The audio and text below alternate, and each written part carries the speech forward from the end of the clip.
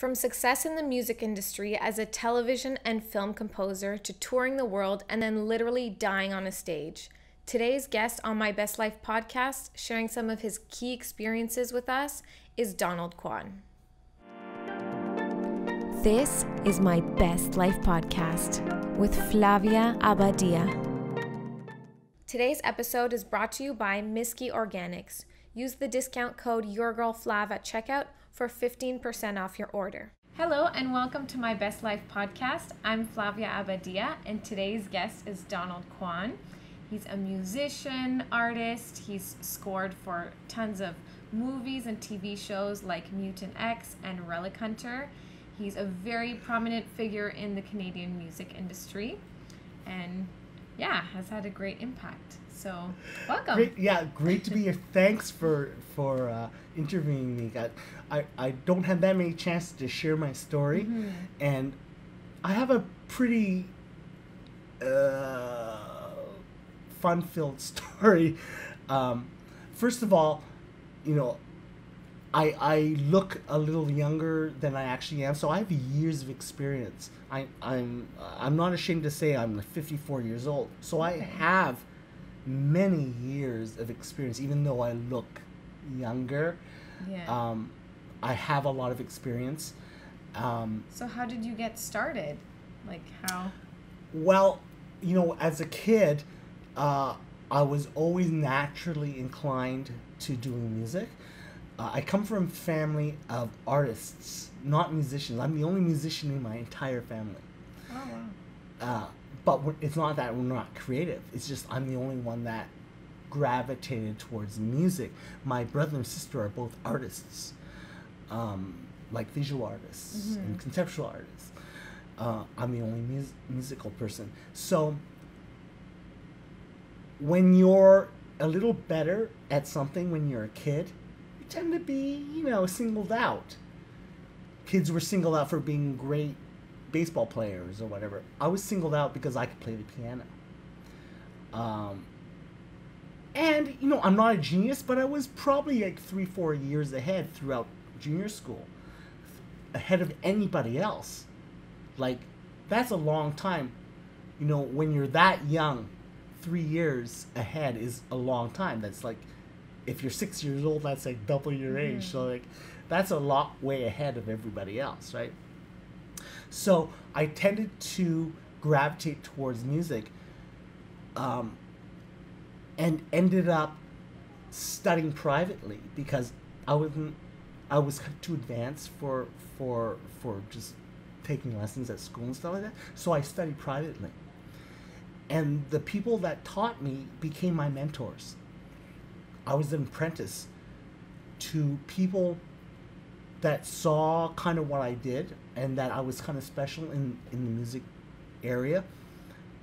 But I always want to say I'm not a genius. I'm not a prodigy. I'm not this like, oh my God, I can't believe it. How do they do that? No.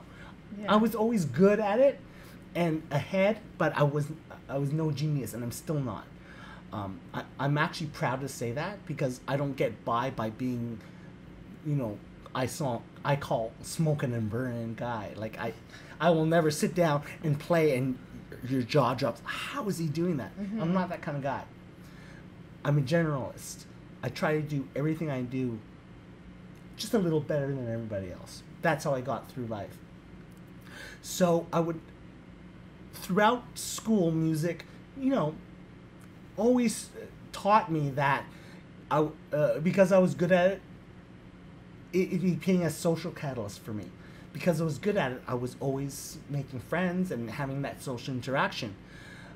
That's funny because as time went on, I get more of a loner and a geek about stuff, where people become less important. And that was important for me for a span of 10 or 20 years. To be with people because playing music. I had to establish my practice. Like all really good musicians end up having a 10-year period where they have no friends or they're practicing. Yeah. Right? So I kind of had to go through that while keeping a semblance of a social thing, and that was very important for me. I'm still basically a loner, and I was always a loner. I was very shy. I didn't have a ton of friends. So it was only, I'm talking, I was able to socialize with a couple people. So I ended up, the end of high school, with this kind of music at the end of high school with some private teachers. One of them who saw me and I was interested in science at one point. I was, I wanted to be the guy that invented artificial flavors for candy. Like, no word of a lie, I spent like 3 years of high school pursuing that career path. I wanted to be a chemical designer of flavors for artificial stuff. It's my geek, right? Coming out. That's what. So while I was doing music and doing all this, that's what I was focusing on. Right? I was thinking, oh, I'm going to do this for a living. And then graduate high school, got to go to college. So my mentor said that, well, I'm trying to be a film composer. Why don't you try that? You can make a lot of money. So I said, sure. Like, I'll try it. If you think I don't really know, because at 17 years old, you have no, like, whatever. You're like, yeah, do that. So I said, I'll go to college. Hey, and my parents are gonna like it because I could go to college and I could do my music, because there's this course at Berkeley College of Music for film scoring.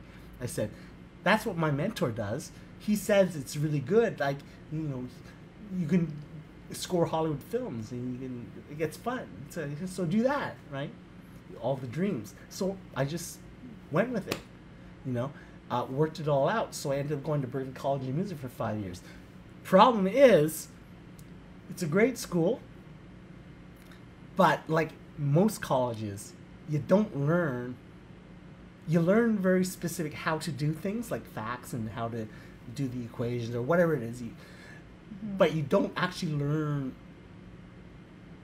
what you are really going there to learn. I think that applies to a lot of people that go to college. They go, okay, I'm taking this course, I'm just going to be a psychologist. Yeah. But they take psych and they take like all the things, and they're 2 years into it and going, how is this going to make me a living or do how does it going to make me happy? Like, everybody goes through the same thing. So I did the same thing in college. You'd think that by identifying, hey, film scoring at Berkeley College, I'm going to be a film scorer. But what I realized when I graduated, I looked at my final project and I said, this doesn't work. This picture, it looks dumb. This is like awful. So I knew I didn't know how to write. To write for film. Coming out of college. What I was supposed to have learned, I mean, college was fantastic. I'm not saying that. I wouldn't trade it for the world. I had 5 of the best years of my life. But I didn't learn how to write film scores to make a living at school. So when I graduated, finally had that part of my life over, I said, okay, let's try this film, because my real mentors are for life. So these are mentors which were with me when I was 16 and will continue until the day I die, until the day they die. So you're still in touch with them? Oh, they're still my mentors. Oh, good. What happens with apprentices and mentors, and everybody in that relationship will tell you, eventually the apprentices start teaching the mentors, because the mentors get old and the apprentices bring their new life experiences into it, and they learn. So one of my mentors actually called me up and said, can I hire you to be me, because I can't do it. Like, it's not that I'm busy. So this was after college? Yeah. He offered you he said, an opportunity. I don't know how to do hip hop and rap. He said, what is this new thing? Like, I have no idea. I said, well, you have to do loops and samples, and it's repetitive. And they go, I have no idea what you're talking about. Can you do this for me? Because he got hired to do a score because of his reputation, to do this kind of hip hop score for one of the first kind of cool series, like when YTV was just starting. Oh, okay. And it's called Okay. But it was supposed to have this kind of hip hop score, so all the characters were all these young kids. And so my mentor said, "Can you help me with this? Like, I just need some help." Yeah. So I did the series, and my mentor had asked me to help him because he knew nothing about the youthful music that was being done now. And I've gotten that response from a lot of my mentors. They've hired me to say, "You know all about this stuff. Like, you know, can you help us on this?" Right? So it's great when the apprentice-mentor relationship turns out where the mentor is actually learning from the apprentice. So that's how you got your start. That's the circle, yeah. And that's the circle. Because how I got all of my work was word of mouth from my mentors. My mentors wouldn't be able to do a project for whatever reason, and they would say, "Oh, I have a young kid that can probably help you. He'll be cheap.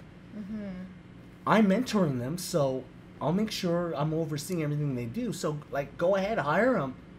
I fully support this," right? And even to the day I was taking gigs from my mentors, they're still supporting me. They're still happy that their apprentice actually took their gig. And I did that several times. I wasn't trying to take their gig. You know, but you were hired. Like they recommended me, and they were hired me.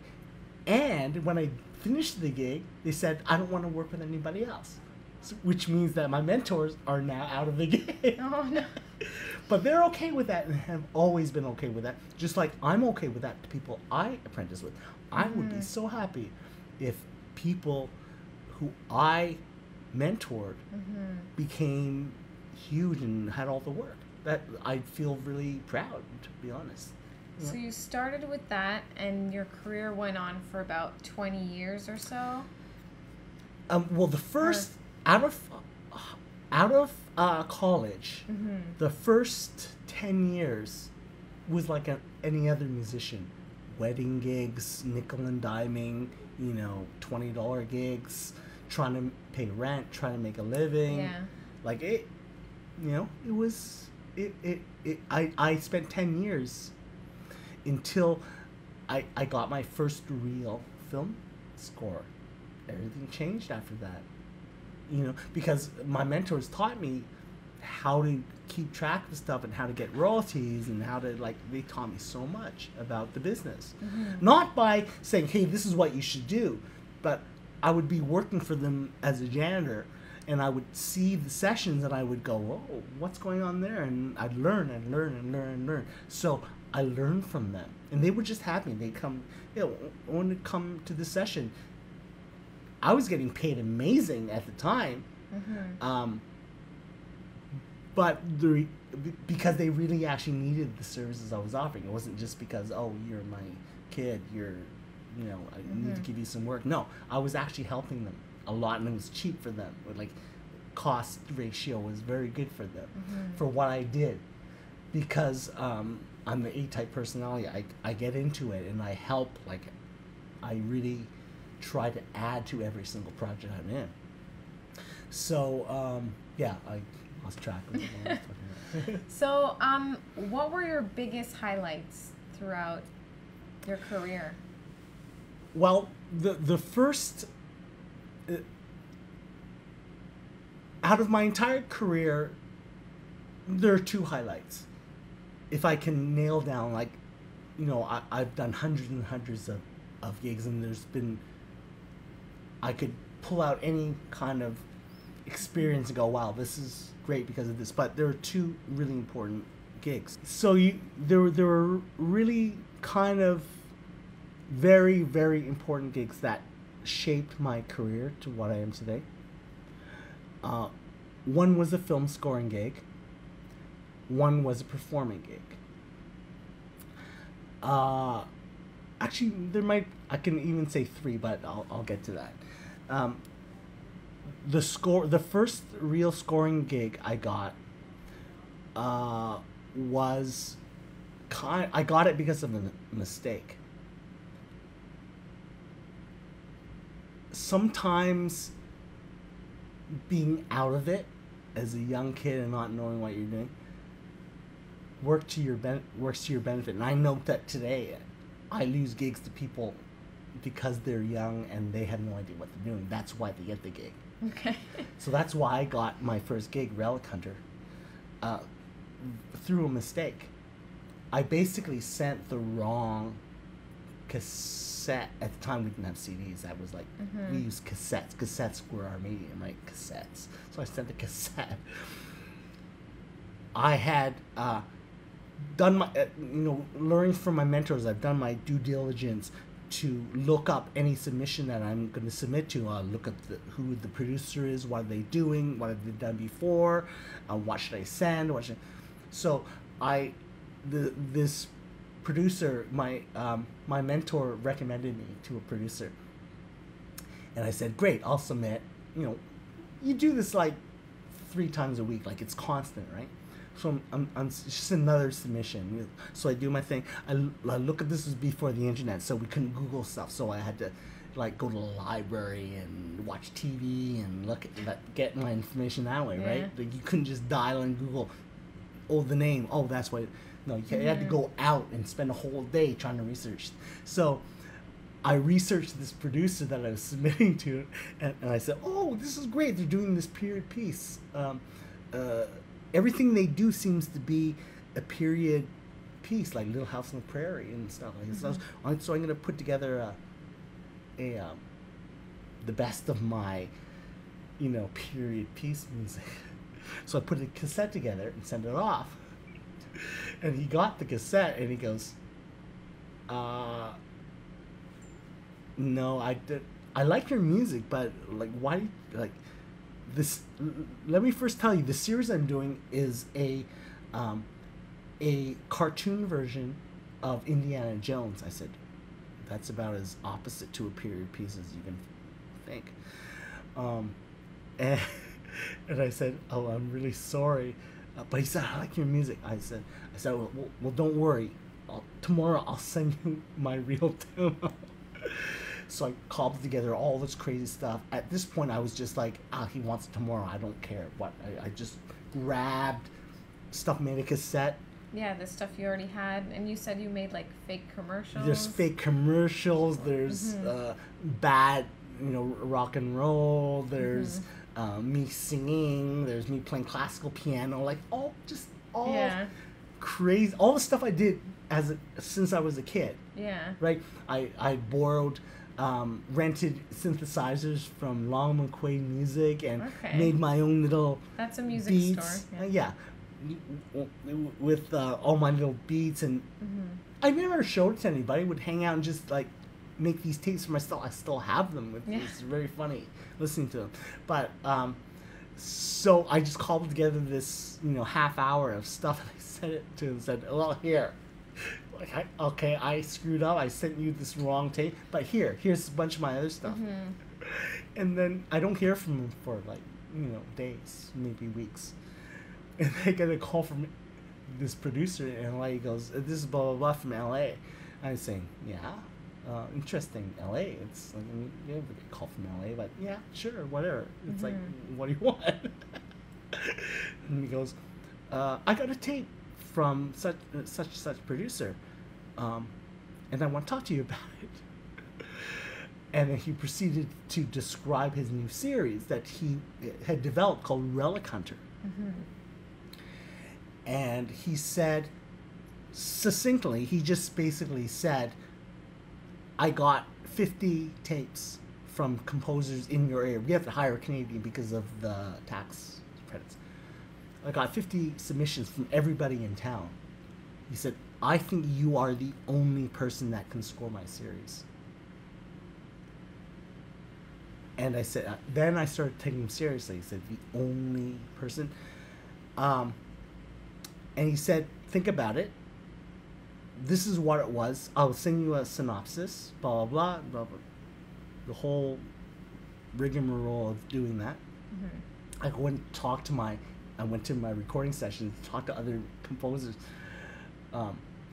who had heard at that point that I got the series, right? They all call back, do you want me this? No, we're hiring Donald Quan.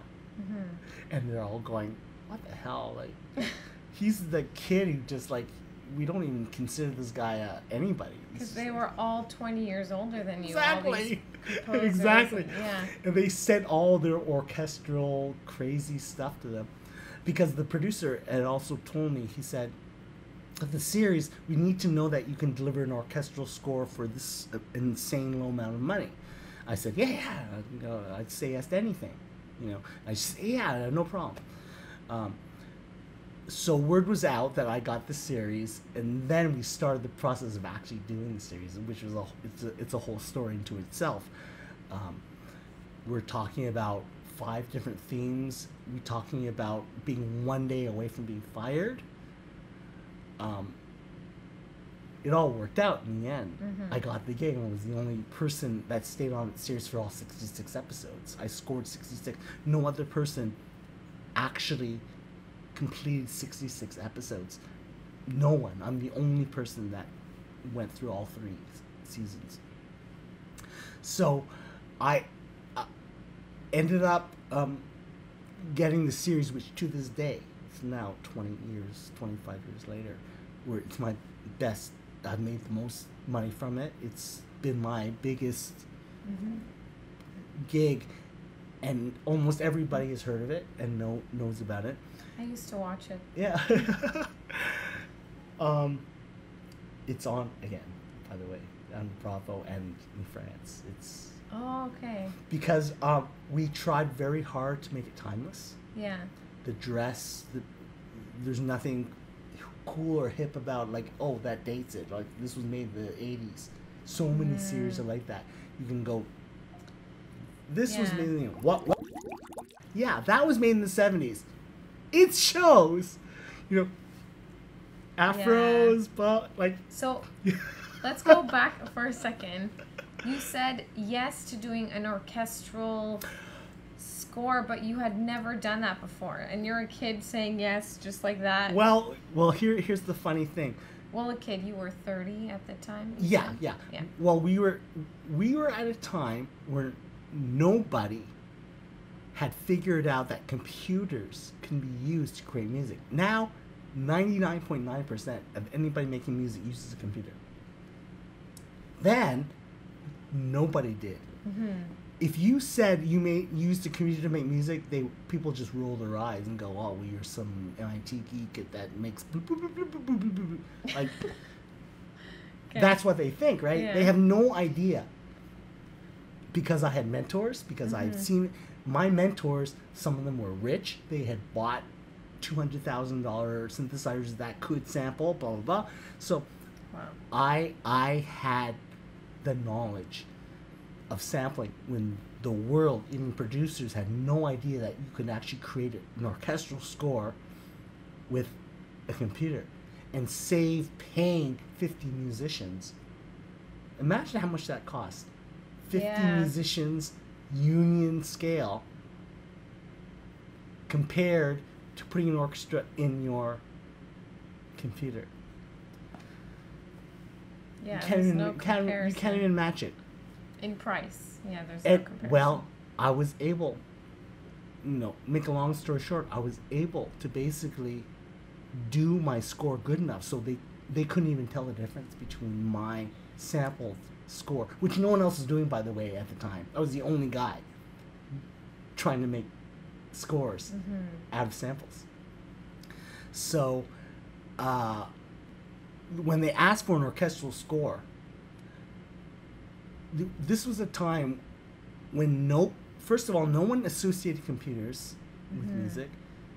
The concept of a sample was foreign to most people, even producers, even the highest level of Hollywood producer even. They were a little bit ahead, but not much, because Hollywood's all about old school. They're actually 10 years behind everybody else because of the unions, and they have to have old guys keeping their jobs there, even if they have no idea what's going on. That's the way the world of the unionized filmmaking goes, right? You're not the hippest, most recent thing if you're part of that world. In Canada, we're kind of like rogues. We do we don't adhere to that. So they will say, hey, we need to do this cheap. We got to hire this kid who doesn't have any experience, but we like this stuff, so we're going to hire him. They can do that in Canada. They would never do that in LA. There's too many people lined up for work that have experience up the wazoo. That will, that's the way it works there. So here, I got a chance to basically say to a producer, I can give you an orchestral score for very little money. Kind of explaining the process of putting samples into a computer and doing that, but not really, because it was over their head. I couldn't have a conversation with them because it was technically over their head, literally. I tried to have a conversation about it, but it wasn't there. The understanding wasn't there. So I just said, I have a high-tech way, because I'm young, I'm on computers, I have a high-tech way of putting a real orchestra into the computer and playing it back as if it were a real orchestra. He goes, oh, well, it's fine, Danny. You can explain it all you want, but prove it to me. Just send me a score. Just send, and we're considering you for this gig. Typical of gigs, big gigs. One hand says you have it, the other hand says, oh, we're still considering you. Like, you have no idea what the politics are. So anyways, my Canadian producer says, well, send me something just so I can tell everybody it's okay. I like you, I want to hire you, but we got to prove to everybody. So just send me something. So I mocked together a thing on my computers and my synthesizers and my low end stuff and sent it to him. He heard it. He said, sounds like an orchestra to me. He said, can you deliver this for a low amount of money? I said, yeah, of course. I knew it's a low money for them, but I was going to be making 10 times as much as I've ever made from any gig. So I'm happy as, like, you can believe. So I did this quick demo, proved to the producer that I can do this.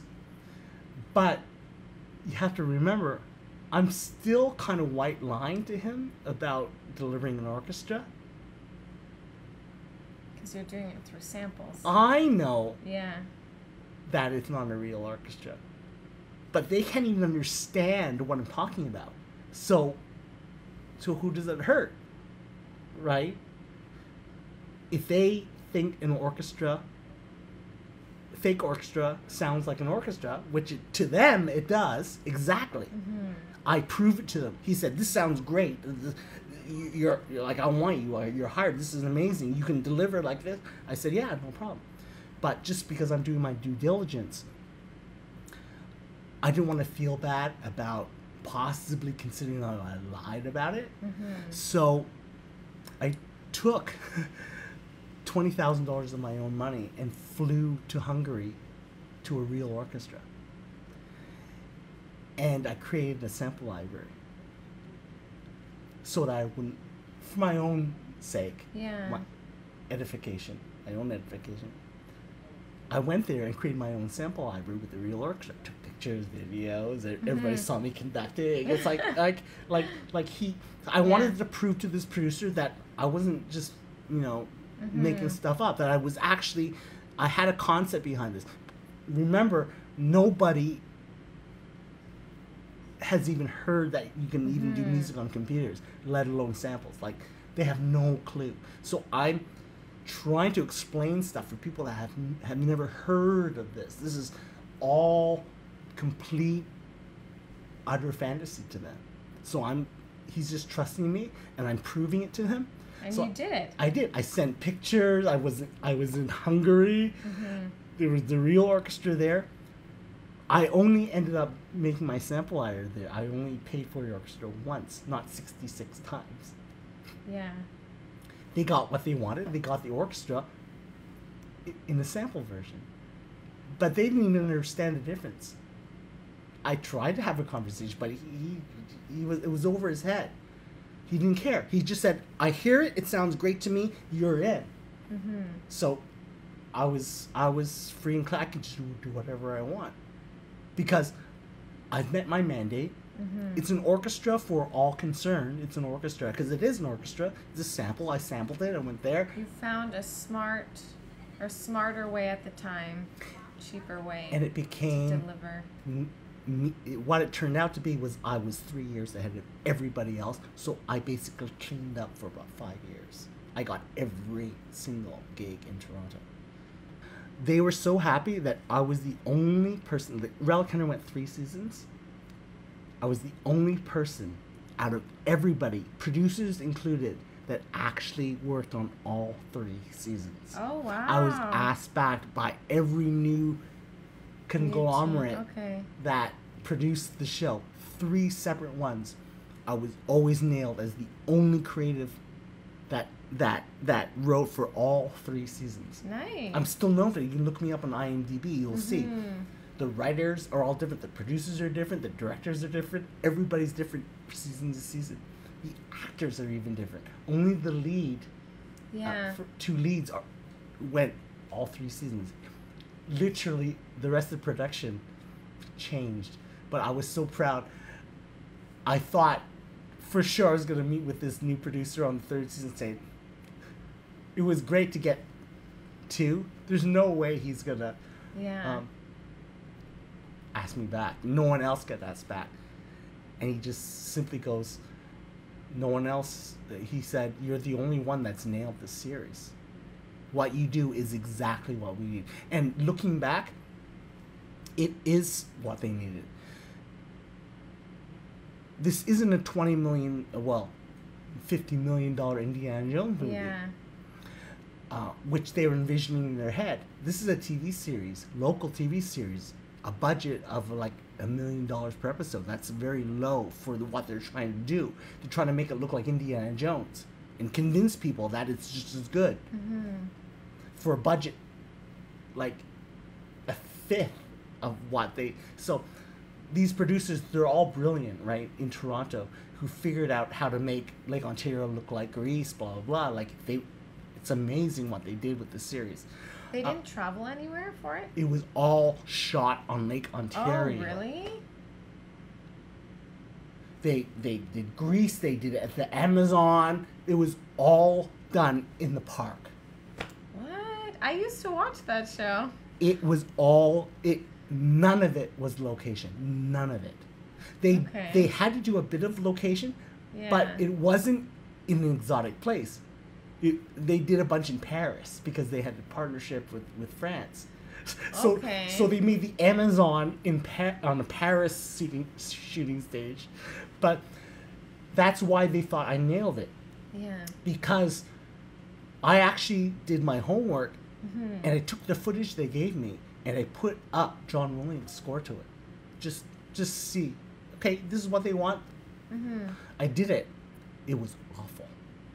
You take something that's not as good on all levels as the original Steven Spielberg thing, and you put the music that was like very expensive orchestral to that, it makes it look really bad. So even if I gave them real orchestra, I would have lost the gig because it wouldn't have worked. Yeah. The reason why my music worked is because the samples are a 10th of the music of a real orchestra. And because that music was put with the picture, it matched. It totally made sense.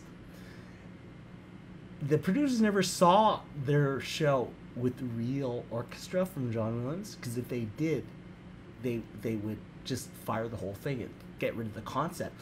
They would say to themselves, we can't do this. But I proved to them, because of the way I kind of did it, is that my version of an orchestral score was actually the exact match for the pictures that were there. Because it looks like the Amazon, but it's not really the Amazon. You know, the cameras aren't the fancy Hollywood cameras. They're like, so it matched. And that's why I stayed for 3 seasons, because that's why they said I nailed it. Good, yeah. And no one else would have been able to nail it, because they would have used a real orchestra, they would spend all this money, they would have made no money because of the budget was so low. And they would have been fired, because a real orchestra doesn't work with this series. You can do it now. You can take the sound off, watch the show, and put John Williams next to it, and you go, that's really bad. But you watch the show now with my music, and you go, well, this is a fun thing. Music makes such a difference. It doesn't occur to you. The mood and how you think of it, yeah. It's so important. So you asked what was one of my biggest achievements. Yeah. That whole process of landing that gig and keeping that gig. Nothing will beat that for me. And that concept of working with producers is what has carried me for 20 years. I stayed in that mindset because of what I learned from my mentors. I stayed in that mindset, and it's the way I work now. So the way it ends up is that I'm not the busiest composer, but when I'm right, when I'm the right guy, it's really good. People cannot imagine something else. I nail it. So I'm proud of that, because I'd rather nail 1 in 10 than to schmooze 10 projects. Yeah. I'm known for one thing, and I don't get a lot of gigs when it's right. So this is the proof. This is the proof of why I like working this way. 9 out of 10 composers, when they do a score for someone, they have to go through a process called approval, which means the producer has to see what you've done before they will sign off on it. That's the bane of a lot of composers' existence, because they have to kind of mock up and prove to the producer that they're on the right track. They're not trusted 100%. I've never had a gig where I've had to even approve once. I've done hundreds of movies and TV series, and I don't have to approve music, which means when they hire me, they know they're gonna get what they get, and they don't make me prove it. Well, let me hear what you're gonna do with this. No, they don't do that. The series I'm working on now, I'll even call them and say, well, what would you like on this? Let's talk. They say, we trust you 100%. It's up to you. Just do it, and we'll love it. Wow. That's not just this series. That's my whole career. Yeah. So I don't work. That's why I've never done many jingles, because I'm just not into the game. Like, play us this. We're gonna do like, just get down to it. You hire the right person. I will work my ass off to give you everything. But you trust me, you get an amazing score. If you try to control me and try to improve that this is what, don't make me run around. And so I'm not one of the busier composers, but when I get a gig, they want me, and they want what I do, and I don't have to approve anything. So that's the end, kind of anything I'm proud of. I can tell you that's what I'm proud of. I'm proud that when people hire me, they trust me, and they don't make me prove this or that I'm on the right track. Like, a couple times, like, they'll say, this, you didn't get this one right, once in a while. And it's because for a good reason. It's because there are 2 ways you could see this. You could see this as a love story, or you could see this as a angst story. And one's not right or wrong. It depends on what do you want. So there are times I've had to readdress an episode because my take on it wasn't the take of them. But again, it's done with no like, oh, we think you might be losing it on this. You're not getting what we want. No, they trust me and say, oh, you got this kind of wrong. Just this is what we really want, and see at the mix. That's my career. And that's the thing that people don't realize is the best thing of my career is the fact that people leave me alone. When they hire me, they want me, they know they want me, and they let me do what I do. And I don't know if there's many people working in this town that can say that. Because I have a lot of friends, and I know what they go through. Some have written scores 3-4 times before they got approval on it. So I skirt all that. I don't have that issue. It doesn't happen to me. So I'm very lucky for that. I feel lucky, but that's also what I've tried to do. Mm-hmm. I'm okay with not getting every gig. I'm okay with getting the ones where they know I'm the one. I'm okay with that. So you got every single gig for about 5 years. Well, not every single gig, but I cleaned up. Let's just say okay. It was very common for me to get a gig. Okay. Yeah. And you said your other highlight was a performance gig. The other highlight of my career has nothing to do with my film score career. Like, nothing. Okay. There is a connection eventually, which I'll tell you about, which is kind of unbelievable, but...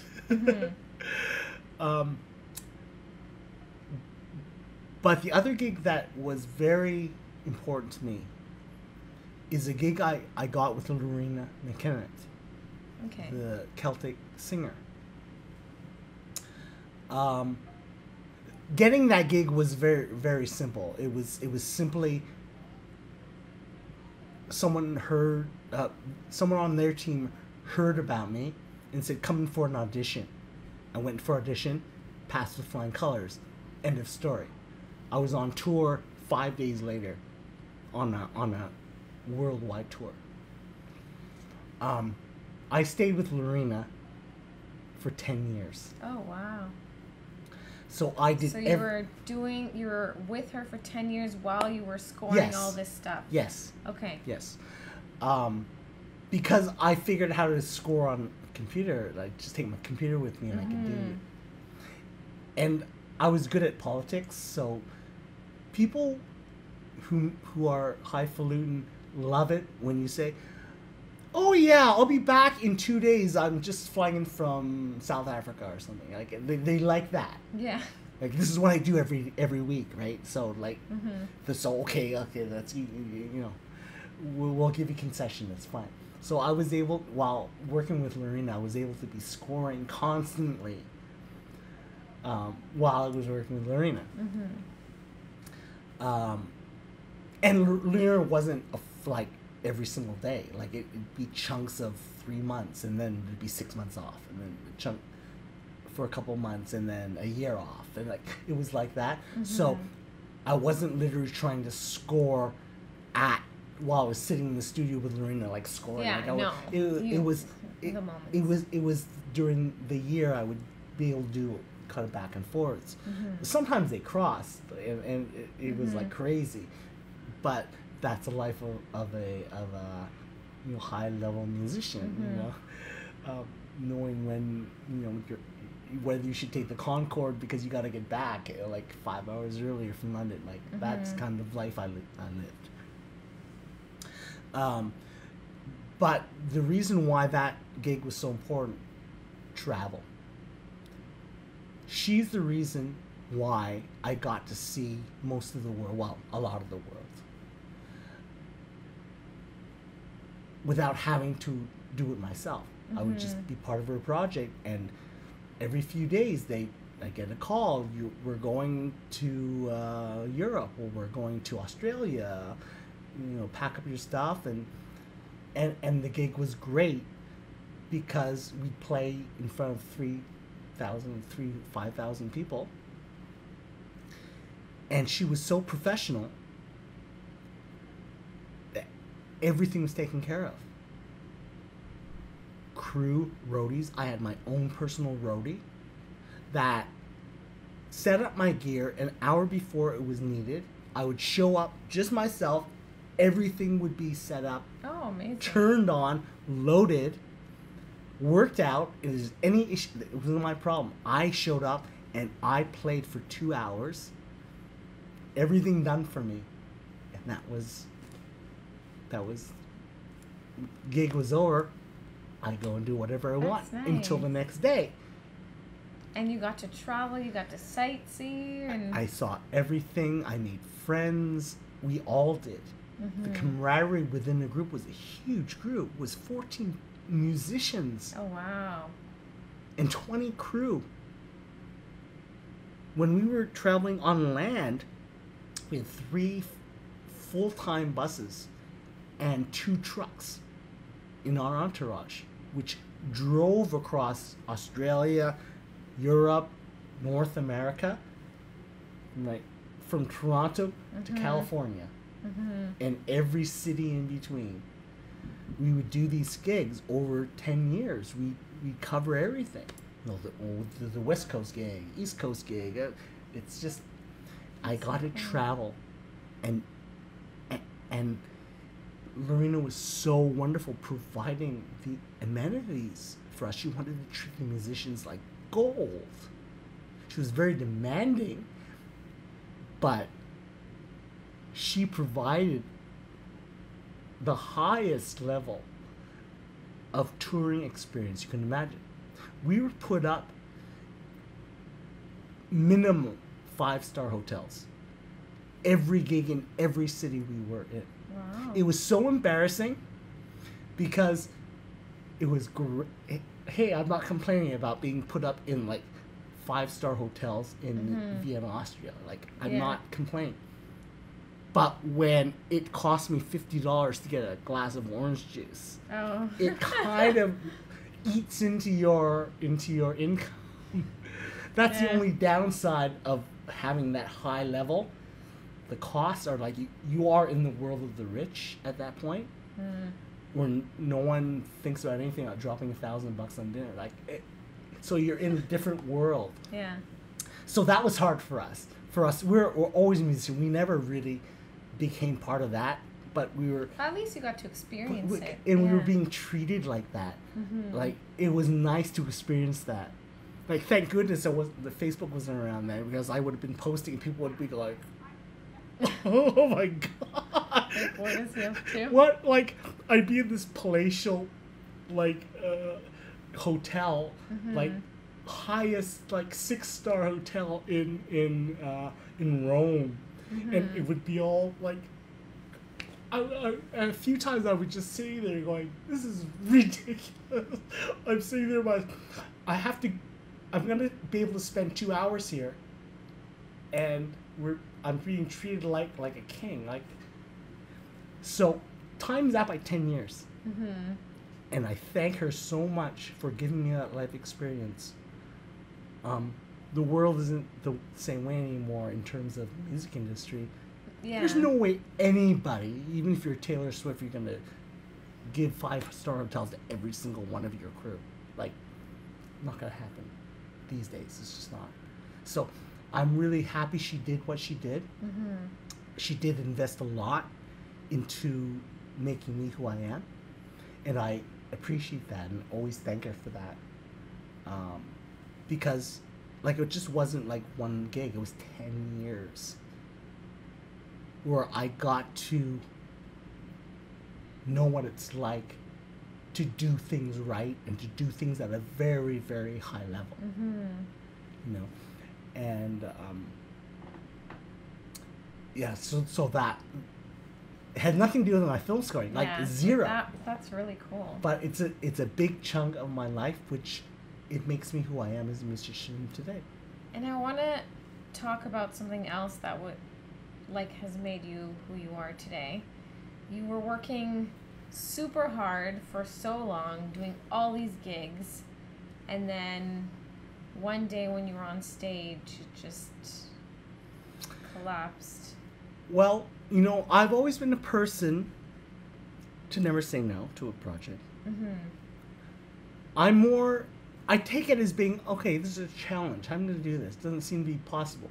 I know a lot of people, bless them, who are much smarter than I am.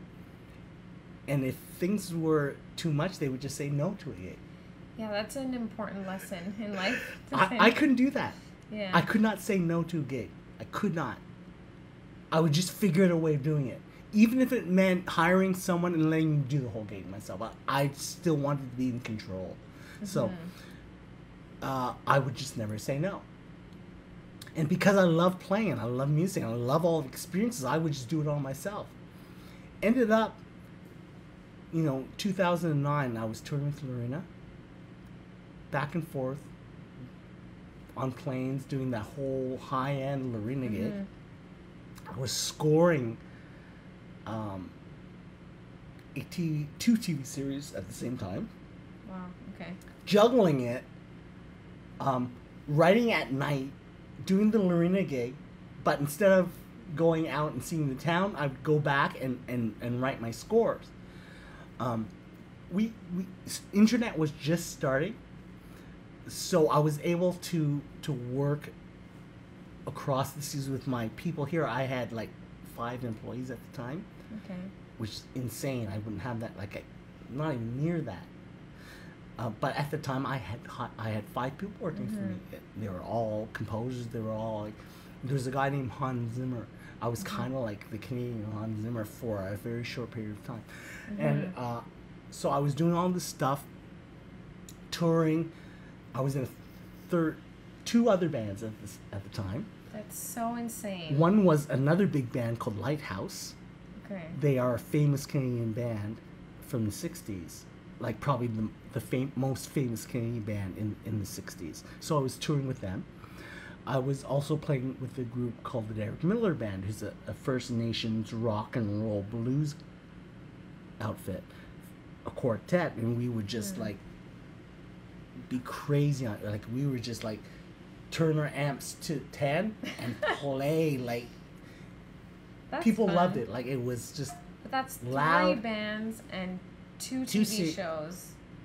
All at the same time. That's insane.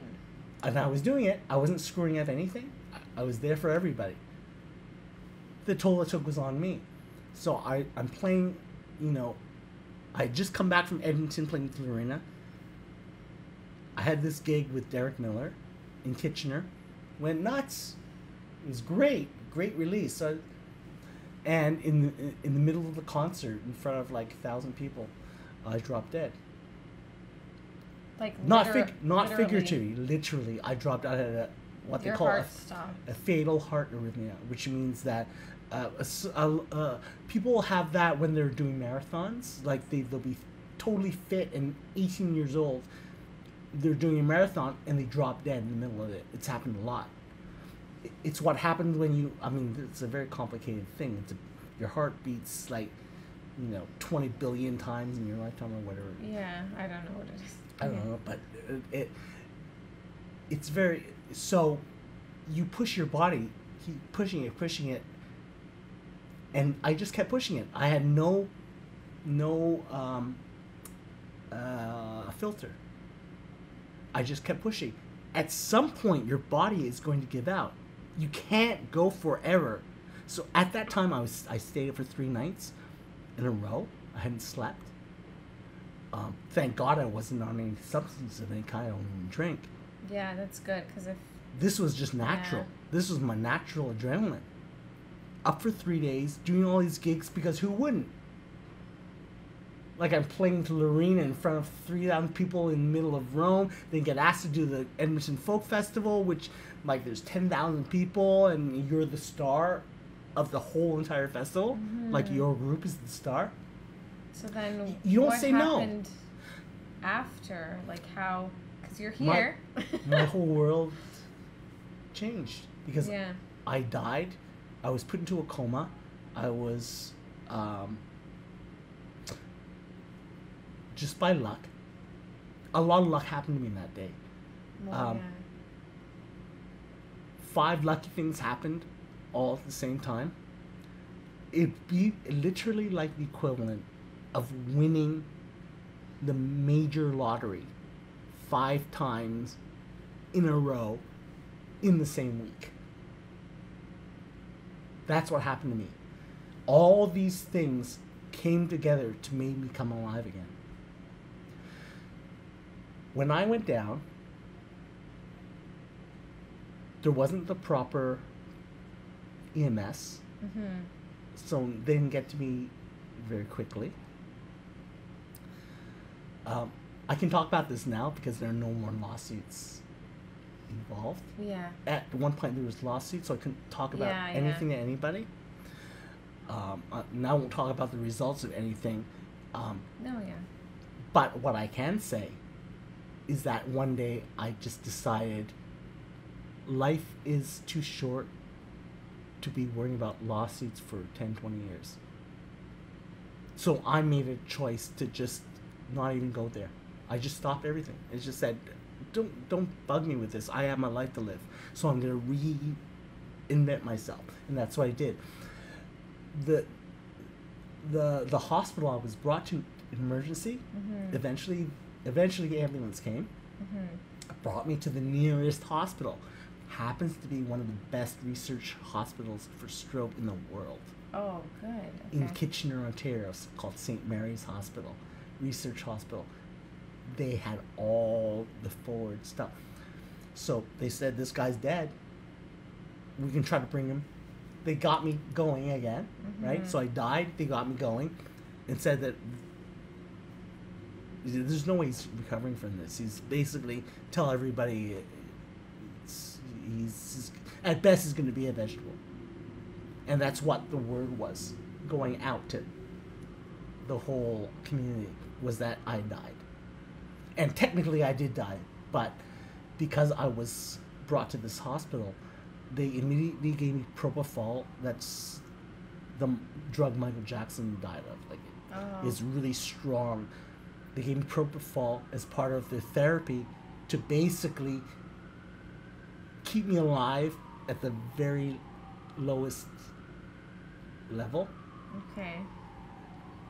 To allow my brain to heal from a stroke that most people would not recover from.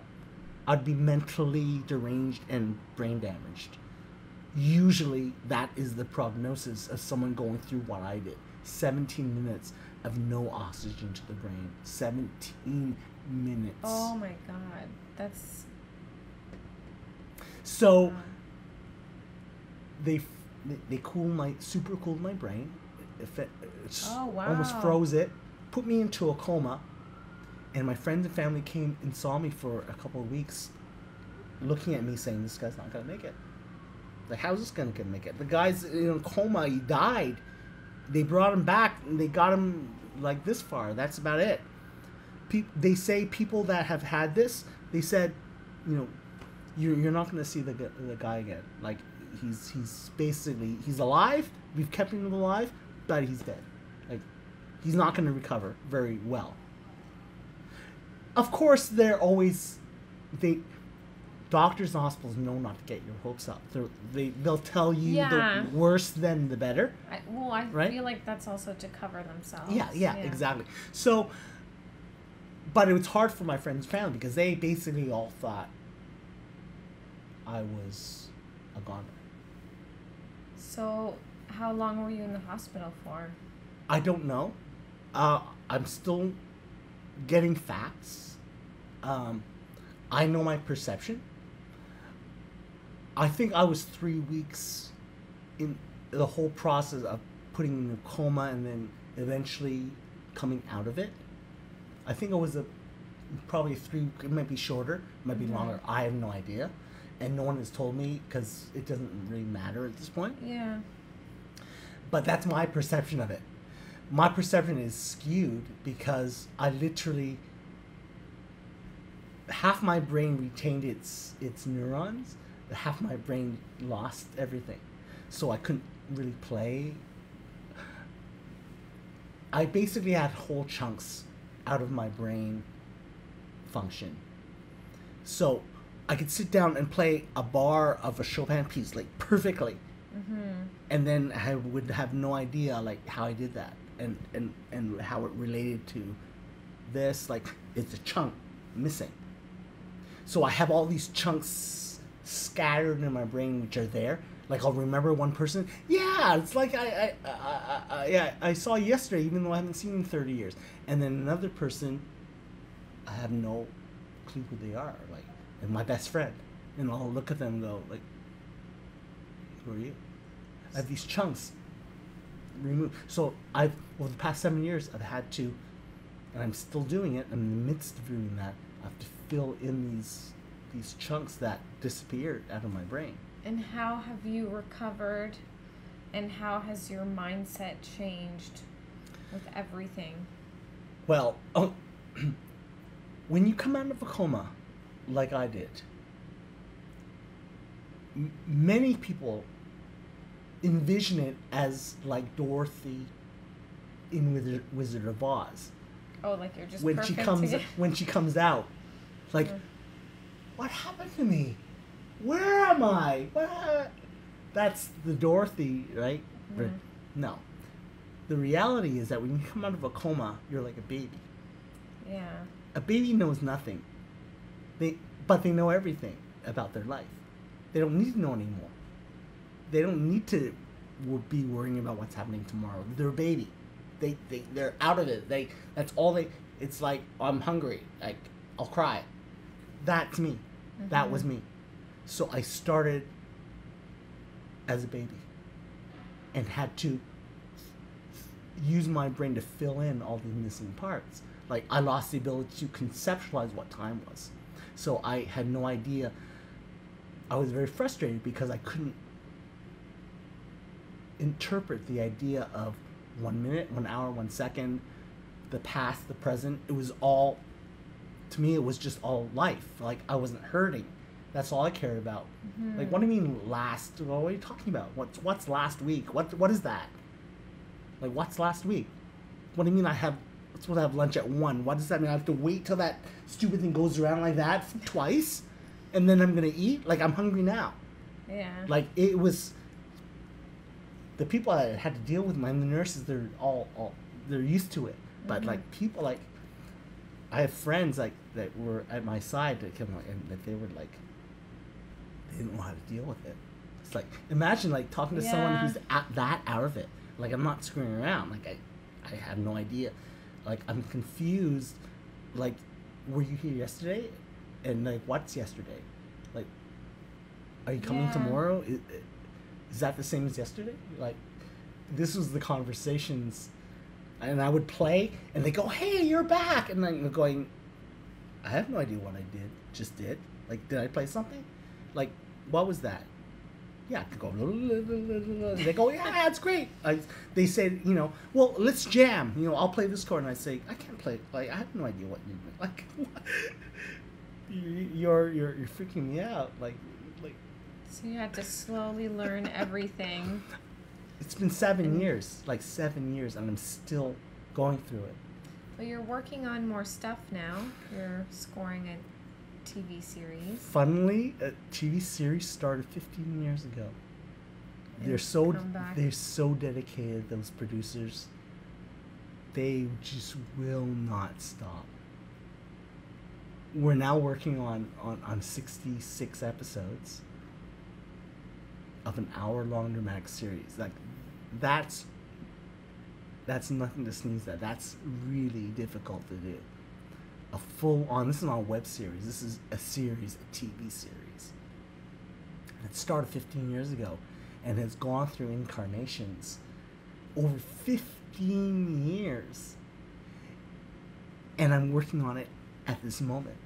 They've got another funding of money over 15 years, and they're just repackaging it into a crazy new thing, and it's a vital thing that's happening right now. Yet it was started 15 years ago, when I was just in the middle of, like, trying to become a composer. I think this came at the exact same time as Relic Hunter. Oh, happened. Wow. So I was juggling both things at the same time.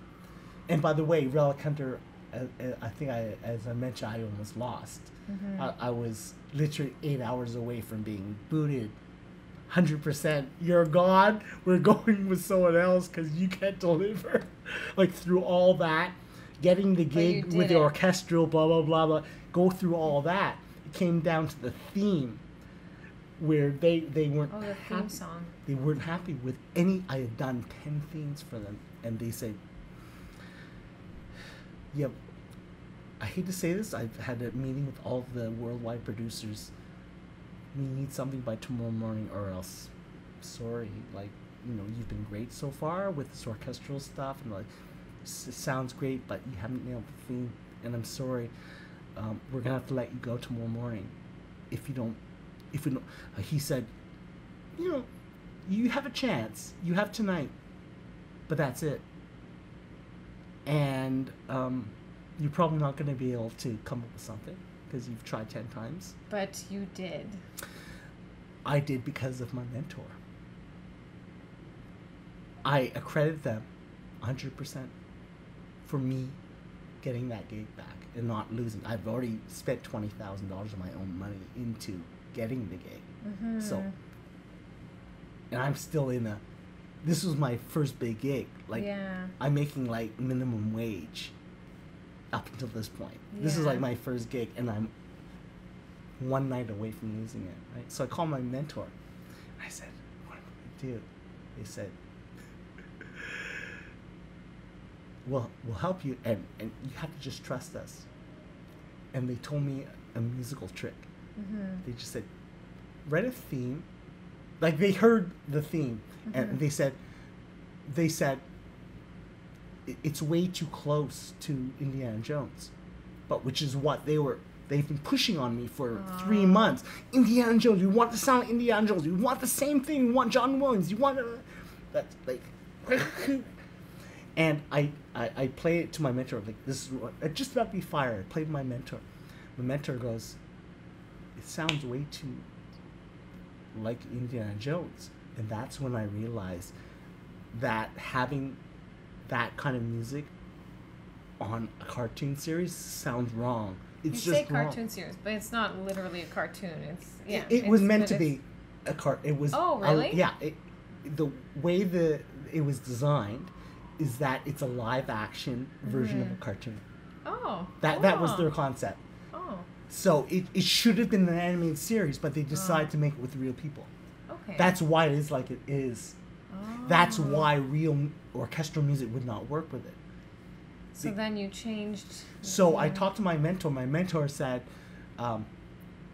"This is what you've done is way too close to John Williams. It's no wonder it's not working because that John Williams wouldn't work with this." They say there's one trick that's always worked for us. Mm-hmm. Just do that. I can't tell you what it is, but there's one trick. So you did the trick. It's simple. It's literally use these notes. And then in a different order. Use these notes because every time we use these notes, it gets us the gig. Like, he literally said that. He could have been lying. Who knows? But it doesn't matter. I did what he said. And the producer listened to it. And I did a demo. Mm-hmm. The producer listened to it and said, "You squeezed by this. We have a big showing of this tomorrow with all the worldwide producers, like 10 of them, in the same room, watching it on a big screen." He says, "I'm very proud of you. You nailed it." He goes, tomorrow's our big showing, right? He goes, "I'm putting it up with our picture tomorrow in front of 10 investors and producers." Wow. I went the next day. They cranked it up. They played it with my new theme. Got a standing ovation. They clapped. Wow. Yeah. I was that close. I was that close. Where there's a will, there's a way. Another little snippet to that is that this is why you shouldn't be pig-headed with stuff. Mm-hmm. So once I got the theme, like, this was all the same night, right? Mm-hmm. Like, it was like hours, just right after each other, right? So I gave him the theme, and he said, "Oh, you nailed it. You got it. This is great." He said, "Let's make it even better." He said, the producer goes, my assistant's a musician, composer. Why don't you, he has some good ideas. Why don't you just like, he's work good. With him. Work with him. He's his assistant, right? So, my theme, which has now been approved by the executive producer, right? Mm-hmm. Now he's making me work with his assistant, who's a part-time composer, right? I'm rolling my eyes going, oh, fuck. So he goes, yeah, you should modulate. Yeah, you should modulate in the middle. And I'm going, okay, whatever, I'll do it, because, he says... Good. You were open-minded enough my to producer, do it. the producer who just said that I dodged a bullet, said, we'll make it even better. Yeah. Talk to my assistant. My assistant, like, to me, it's just so random after going through all these revisions. Yeah. It's just so random. Hey, you should modulate. Like, what is that going to do? Modulate. It's stupid, right? So I did it. So for people who don't know music, can you explain what modulate is? It takes the same melody and puts it higher. Yeah. But it's the same melody. It just raises the pitch into a higher place. I did it after just like rolling my eyes, and I said, yep, it's way better. Good. And so I produced it, like it was 6 o'clock in the morning. I produced the hell out of the demo of it with the modulation and all the stuff. He also suggested another thing, which I rolled my eyes at. Again, it's during this one night, right? After I modulated it, he goes, yeah, it's way better. And I agreed at that time, yeah. He was right, way better. He said, he has one more idea. I said, no. He said, make it better. He said, it's not hard-hitting enough. He wasn't using the right words, but he goes, my assistant has an idea. I said, okay, what is it? He goes, it needs a backbeat. So, just add boom chick to the whole thing.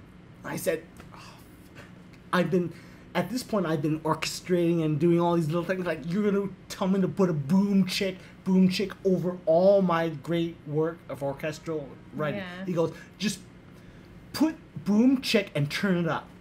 I go, unlike the modulation, I wasn't so impressed. I said, man, now it sounds like a pedantic, like, that. It's like, it's not even that groove. It's not even it's a, just put boom, chop, the whole thing. So I did it. Now I like it. Now it was the right call. Now, years later. Yeah. I can say it's not as good musically, but for the purpose of TV theme, it works. It's perfect. You cannot mess with that. That is a theme now. I'm so proud that I've been able to develop a theme that is world known. It's not the most famous. It's not like Star Trek, but people know it. People call me to do arrangements of it for marching band, for it's in the public, worldwide public eye, which no other Canadian composer has achieved. Unless they moved to LA and became a big LA composer, which a couple of people did. But that's I'm proud because of that. And the version with the boom chick is the version. Yeah. With the modulation and the boom chick, it's way better than I could have done. So I'm very thankful to this assistant of the producer, whose musical ideas were actually very, very good. And because you were willing enough to do it, set your ego aside. I had to, because he literally is the same guy who basically told me I've lost the gig unless I give him something by the morning. And I did. And I worked with his assistant to make it even better. Afterwards. And I got a standing ovation. Like, they were screaming, they were yelling, whooping, oh, yeah, we got. These are the people that have invested probably $200 million in this thing. Ooh. As a collective of 10 people. Yeah, well, they have to be happy. Yeah, exactly. Yeah. But my producer was so sure that they were all going to love it because of all the things that we did that night. And then So the assistant helped that night as well? Yeah, it was all that one night. It was literally from the time he called me, it was like probably 6 o'clock. So your mentors and the assistant, so it all the came lesson together. is to also work with other people. Oh, my goodness. So you've had this amazing career. You've done all this stuff. Is there any advice you'd like to share with people in general and also musicians? Because you've had lots of success, and more so you've been on the road to recovery from like a stroke, which is amazing. The biggest thing is that the most important thing to me now is the fact I can start again. So I can look at my past life and say, I like this, I don't like this, I'm not going to do this, I'm not going to do this, I'm going to do this, and I can rebuild a new life. That's the upside. The downside is that I can't do half the things I used to be able to do. I'm not capable of it anymore because the stroke affects you that way. I'm very lucky to come out of it as coherent as I am. Mm-hmm. I'm very lucky. And thank goodness the luck was on my side when they brought me to St. Mary's Hospital and they were able to give me the procedures that they didn't know was going to work, but they knew what they were doing. So whatever they did with me, I came out of the coma and was able to recover. So many people have a stroke, they are out of it, and they never recover. They never recover. They don't get better. They may not get worse, but they don't recover. So you're here for a reason. Some very important reason I'm here. And what I want to share to the world is, I can't define what I'm here for, but there's some basic things which are clear. I'm here to interface with other people, to help other people, to be part of other people's lives, and to not be selfish. Money has gone from the most important thing in my life to the least important, like literally. So much so, sometimes I find myself with no money. After having a stroke, 7 years passed with virtually no work. Your savings are depleted. So I had to start again. And I'm doing it now. And the beauty of it is that whether I'm poor or whether I'm rich money-wise, life is great right now. I wouldn't trade my life for anything right now. It's fantastic. I love everything I'm doing. I love everything that happens. Sometimes I really am poor. Mm-hmm. But I know a lot of people that are poor.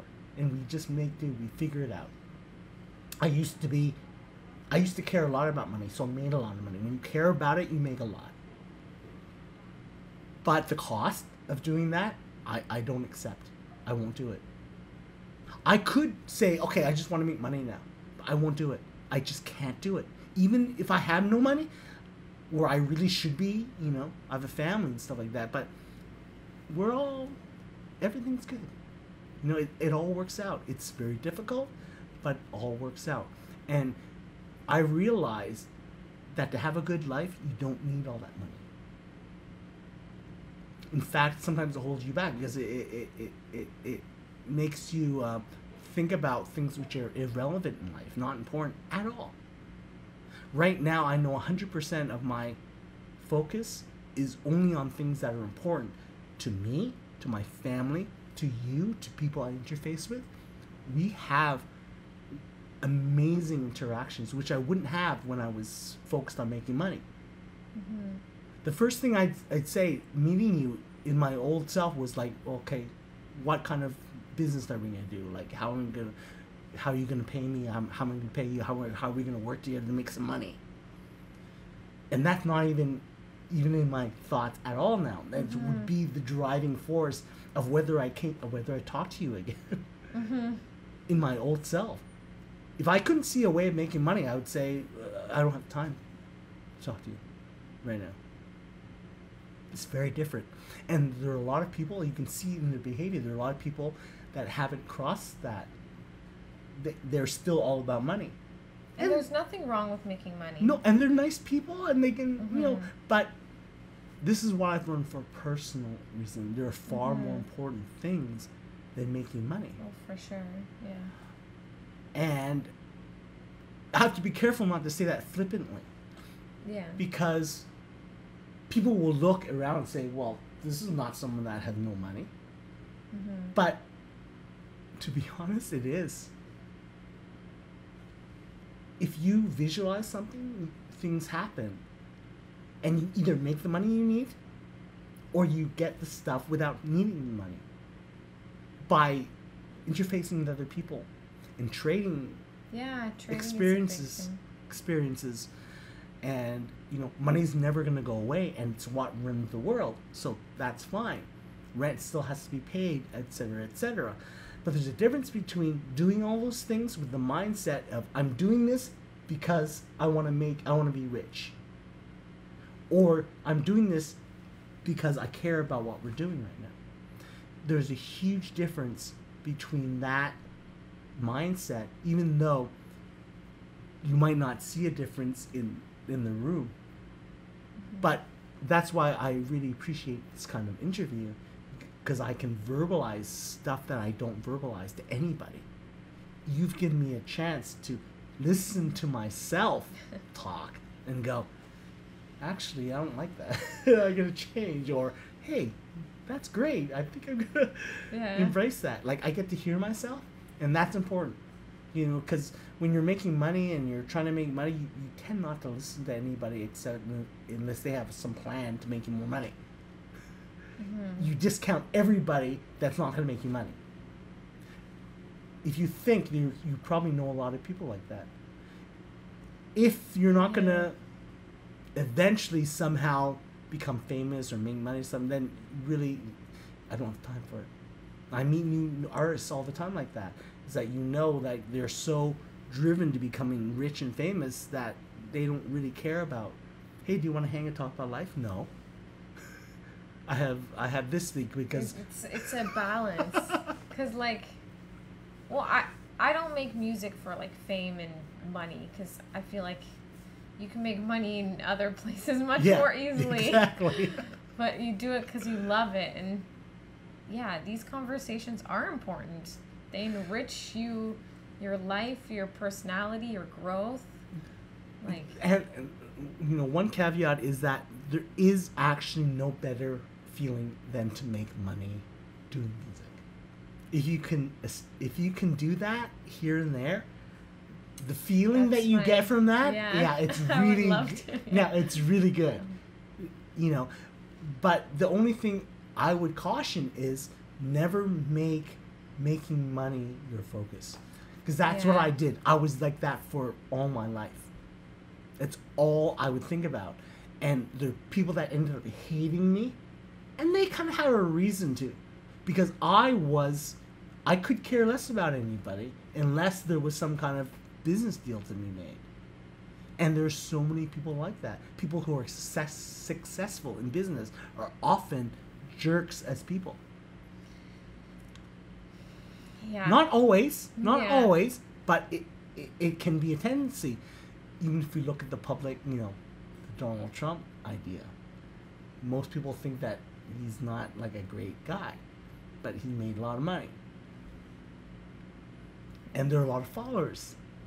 There are a lot of people that follow them. You'd think that most people wouldn't, but he has a lot of dedicated followers.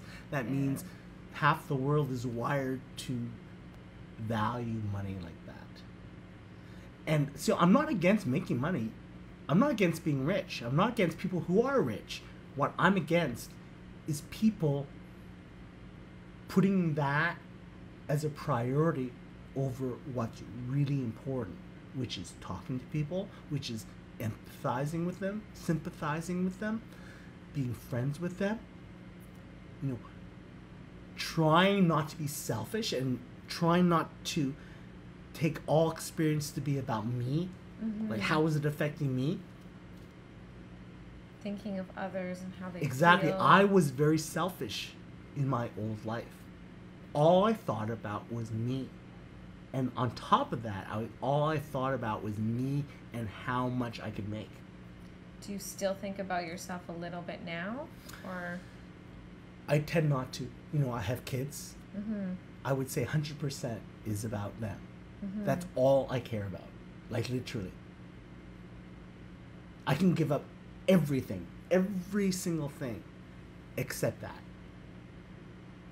I'm their dad. That's 100% all I care about. I really do. I don't care. Like, I'll do it, and I hope to live a life where a lot of people are enriched somehow, including myself. But at the end of the day, that's why I do everything now in my post-stroke mode. It's, you know, in my previous mode, it's like, oh, I got kids, that's one project. oh no. Like, that's... But I'm sure actually a lot of people think like that. Yeah. A lot of people. I can guarantee a lot of people think like that. Okay. And you should really, Stephanie too, but really interesting just to... well, thank you. Thank you. It was... He has another meeting now. But thanks for watching and thanks for listening. This is My Best Life podcast with Flavia Badia.